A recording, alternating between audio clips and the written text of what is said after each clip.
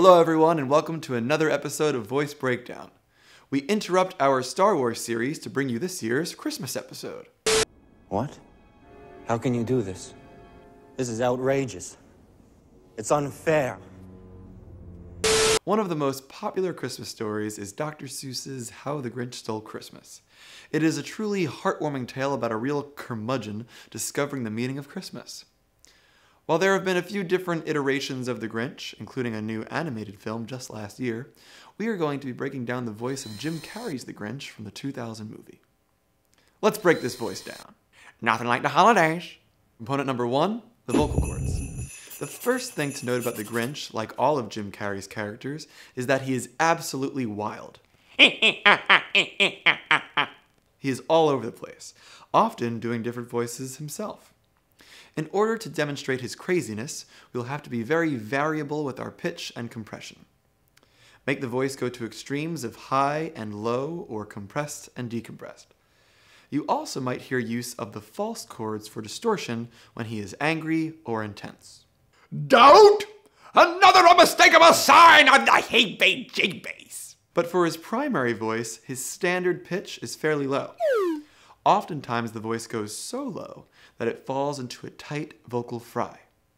As we've discussed in past videos, vocal fry is that cracking, popping sound you can make with your voice.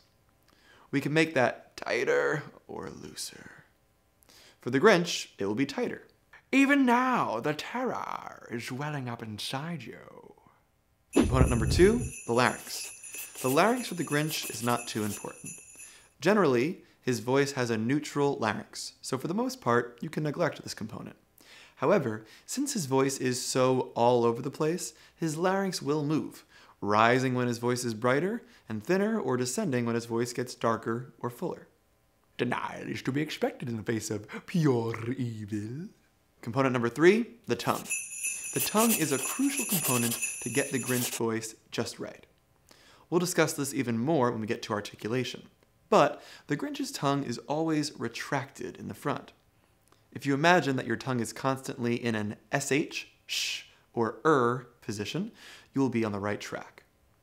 This actually affects the resonance of his voice by changing the shape of the oral cavity.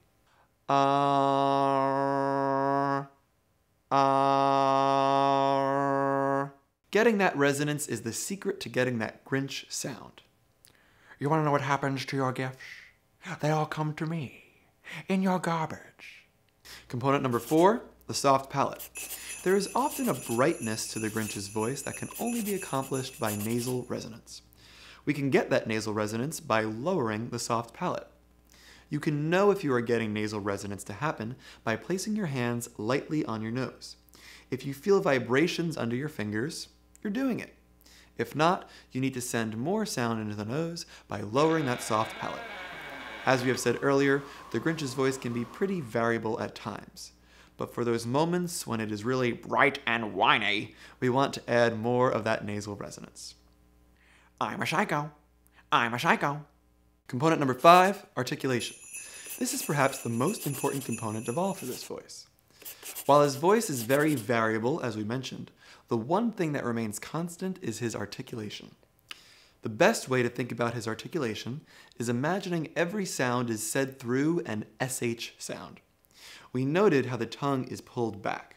Specifically, it is pulled back into that sh position or an r position at times. This will cause a lot of sounds to be palatalized, meaning that the sound gets moved to the area of the hard palate. S will often become sh, or t will become ch, or at least be produced much further back.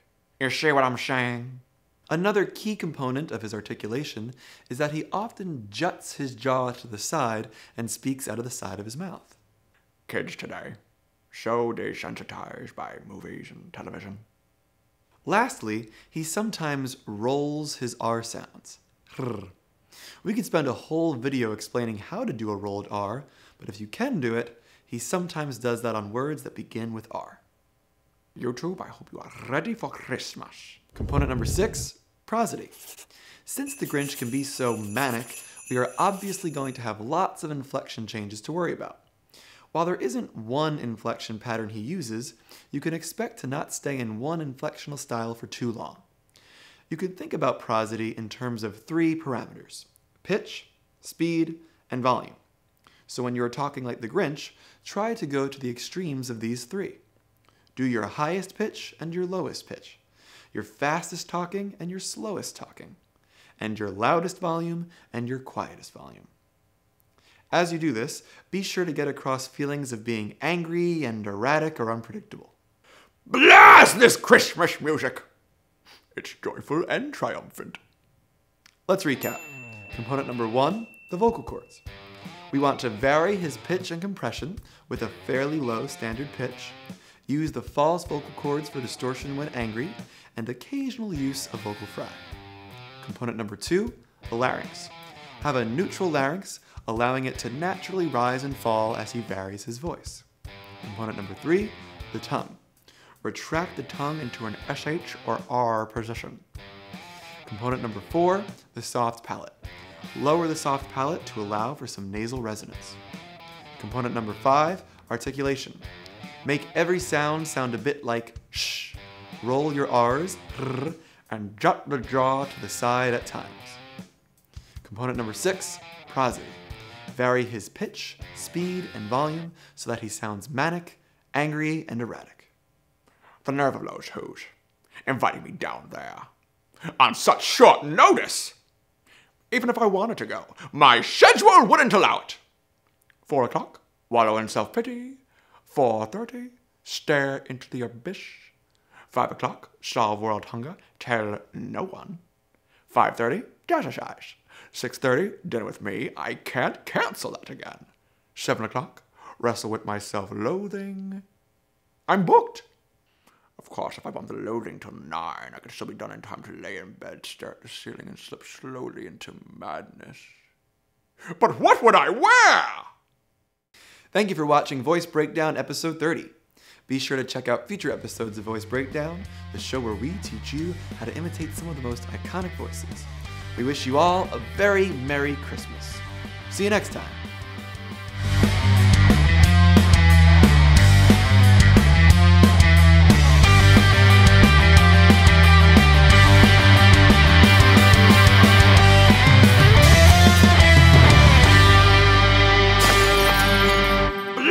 This Christmas music. It's joyful and triumphant.